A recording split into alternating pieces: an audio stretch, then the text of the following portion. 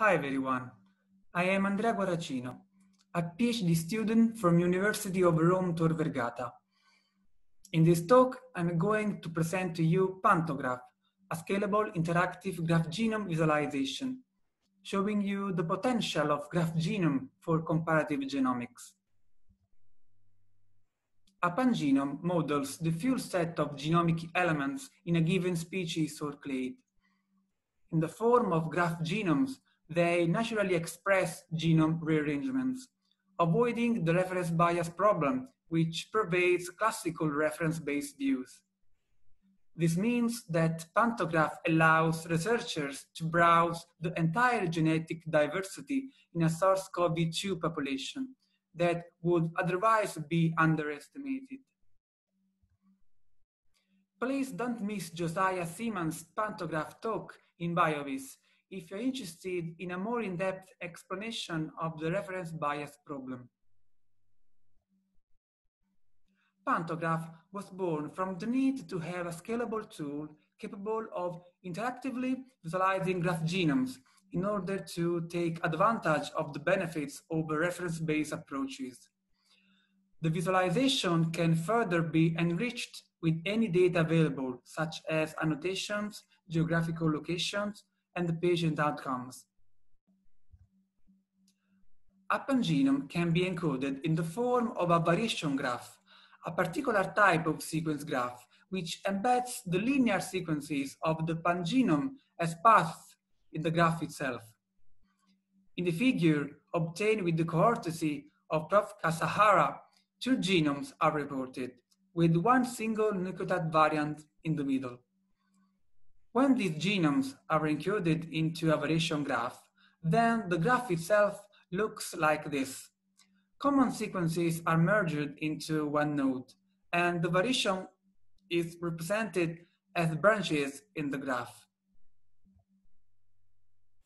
Pantograph achieves scalability by implementing a multi-stage data analysis pipeline written in C++, Python, and JavaScript, and leveraging several technologies.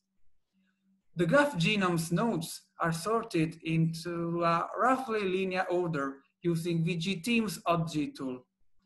Graph sorting imposes a single linear coordinate system on the whole graph by determining an order to list its nodes. This is necessary to allow an easy browsability of the graph genome itself. Moreover, our pipeline identifies collinear syntenic regions to obtain a clear and useful representation of a pangenome, exposing the presence of inversions and translocations, which are not representable by classical multiple sequence alignments. Pangenome browser development was part of the larger COVID-19 Virtual Biohackathon 2020, involving several working groups. Thanks to these collaborations, a public server is available right now, with Pantograph serving NCBI SARS-CoV-2 genomes. We invite you to try it out on graphgenome.org. We've also provided the entire pipeline to allow you to create your own pangenome visualization. Future plan development will integrate annotations, samples, metadata, and knowledge graph resources integration via Sparkle queries. Don't miss Toshiyuki Yokoyama's and Simon Hirmer's talk titled Semantic Variation Graphs Ontologies for Pangenome Graph in Biontologies for a more in-depth explanation of semantic pangenomes. In order for you to fully appreciate the potential of Pantograph, I will explain how the Pantograph pangenome visualization is different from a multiple sequence alignment. In a typical multiple sequence alignment, the single nucleotide variants are represented by the presence of different nucleotides in the same column.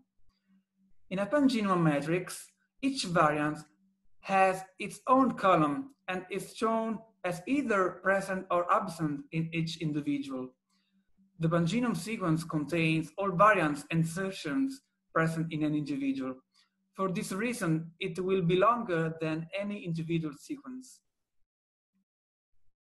However, This approach is incapable of depicting nonlinear structural rearrangements. We therefore break the matrix up into blocks, called components, where the ends of each component correspond to the breakpoints for structural rearrangements, which would break the natural left-to-right browsing for sequences in the genome. In the figure are reported 5 sequences in a multiple sequence alignment on the top, and a pantograph representation of the same sequences on the bottom. Matching sequences are colored to show you the arrangements, not shown in a multiple sequence alignment.